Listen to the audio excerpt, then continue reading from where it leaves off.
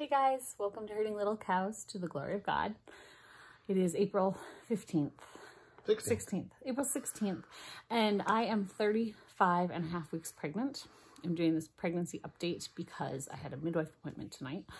So we had an ultrasound. So people who are new here, I'm Sarah, married to Mark, who's behind the camera. We have a total of, this is baby number 10. So our oldest is 28, all the way down to this baby. So I had an ultrasound today because I am older. I'm 41, so I'm a geriatric pregnancy, and I have I'm on the edge of gestational diabetes. So I have to just watch that I don't eat too many carbs, and my numbers are in with good range. So just exercise and diet, I can manage that. But anyway, because of all of that, they want me to have regular ultrasounds. I'm not doing ultrasounds as often as they would have me doing them, but I am doing them during this part of the pregnancy. So anyway, I am 35 and a half weeks. At the ultrasound today, they give you, I think it's like 20 minutes, 30 minutes, I don't know, for them to get these different numbers. It's kind of like an APGAR score, but on a biophysical profile. They want to see baby practice breathing. They want to see baby moving. Different things. You can get an 8 out of 8, and baby performed very well in that. In the first few minutes, she was able to get all those readings that she needed to get. So he's doing really well. His name's Elisha Courage. He has a name. And then we also had a growth ultrasound because of the gestational diabetes. They want to make sure that he's not growing too fast. And so he's in the 55th percentile, 5 pounds, 12 ounces as of today.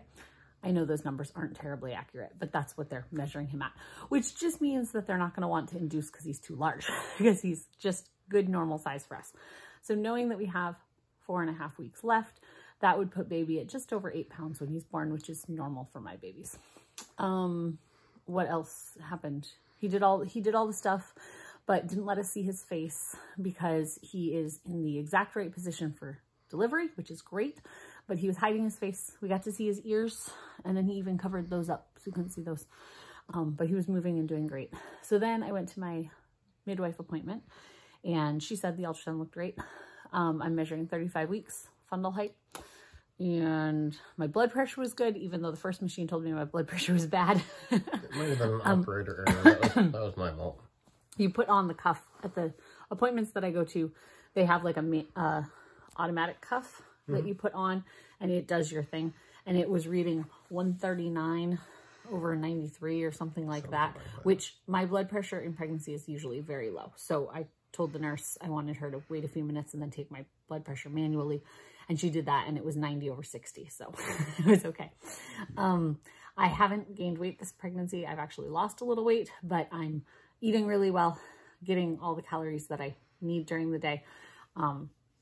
Baby's just taking it all in. And he's growing well, so that's good. And what else?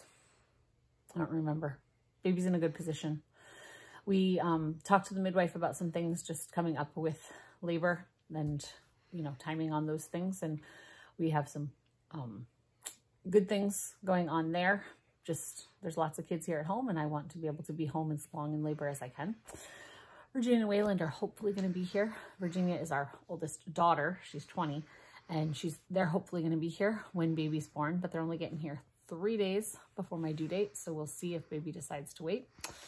No reason. 7 months along. She'll be 7 months along. No reason to think baby's coming early. Just, I know that babies are fickle, and we've had a baby gestation-wise as early as next Wednesday for baby. So we're just making plans, you know, in case.